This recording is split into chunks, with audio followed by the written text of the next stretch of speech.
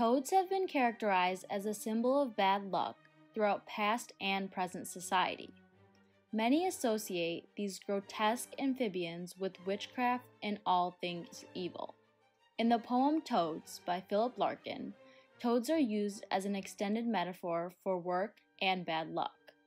Toads are also known by their dry, bumpy, and leathery skin. The title of the poem represents the dryness or how boring work is, possibly even how the effects of a routine job can get as ugly as a toad.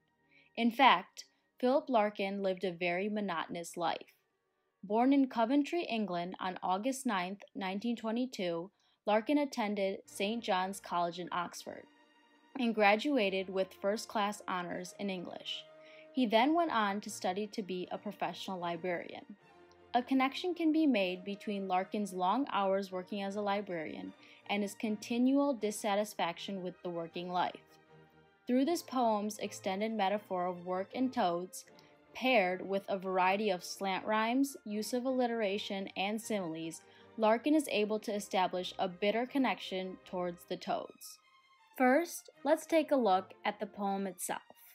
Toads by Philip Larkin. Why should I let the toad work, squat on my life? Can't I use my wit as a pitchfork and drive the brute off? 6 days of the week it soils with its sickening poison, just for paying a few bills. That's out of proportion. Lots of folk live on their wits. Lecturers, lispers, losels, loblollymen, louts. They don't end as paupers. Lots of folk live up lanes with fires in a bucket. Eat windfalls and tin sardines. They seem to like it. Their nippers have got bare feet. Their unspeakable wives are skinny as whippets, and yet no one actually starves. Ah, were I courageous enough to shout, "Stuff your pension," but I know all too well that's the stuff dreams are made on. For something sufficiently toad-like squats in me too. Its hunkers are heavy as hard luck and cold as snow, and will never allow me to blarney my way of getting the fame and the girl and the money, all at one sitting. I don't say one body's the other, one's spiritual truth, but I do say it's hard to lose either when you have both. Larkin begins his poem by questioning why he must put in constant work and continues to repeat this thought. He focuses only on the toad within himself. Larkin utilizes a slant rhyme. Why should I let the toad work? Can't I use my wit as a pitchfork? Rhyming the word work to the word pitchfork. Work and pitchfork are both alike in that they rhyme. However, they are contrasting as our speaker wants to put a pitchfork through all the work he does. He feels dissatisfaction towards anything related to work. Interestingly enough, in the 1950s, when Toads was published, there was a large trend towards white-collar jobs, which would usually entail a very mundane role. Larkin emphasizes that he wants to put a pitchfork through and thus eliminate his dull 1950s job that he, among many others, worked to satisfy the typical middle-class American stereotype. Throughout these first few stanzas, the speaker adopts a discontented tone, showing how he is angry that he cannot get rid of his drive as a workaholic. Notice, we also only get one perfect rhyme in the entire poem, leaving readers slightly dissatisfied and wanting more complete rhymes. Through this feeling created within the readers, Larkin is able to mimic his own sentiment of unfairness. He puts in so much work while people who do not are able to live a better life than him. Moving further in the poem, the focus shifts from the toad's effects on the speaker to other people who do not have the driving force of a toad within them. In the third stanza, Larkin states, "Lots of folk live on their wits.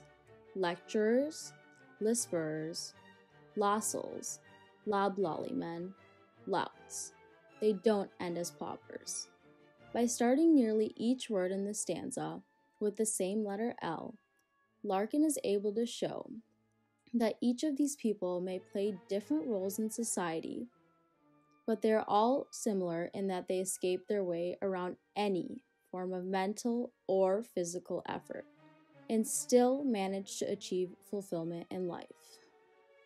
Additionally, the pronunciation of the letter L is a very elongated consonant sound, which establishes a calming mood within the reader.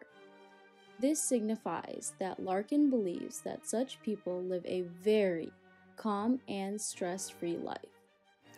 As we transition to our last shift in the poem, Larkin begins to come to terms with the fact that he will never be separated from the toad within him. He says, "His hunkers are heavy as hard luck." Larkin is discussing how this toad within him is squatting and it is weighing him down, and compares this to the weightiness of hard luck or bad luck. This comparison brings to light that Larkin has bad luck due to this toad, and due to that, he will never reach an abundance of wealth and satisfaction. In the last lines, Philip Larkin ends with a strong sense of closure, as he understands his fantasy world containing a life of minimal work and maximal contentment will never occur. He must settle for his toad-like self. Publishing one poem, however, was not enough for Philip Larkin to portray the disgust he felt for the people that have dodged the work that he so inherently did. He went on to create the poem Toads Revisited, which starts with the lines, "Walking around in the park should feel better than work. The lake, the sunshine, the grass to lie on.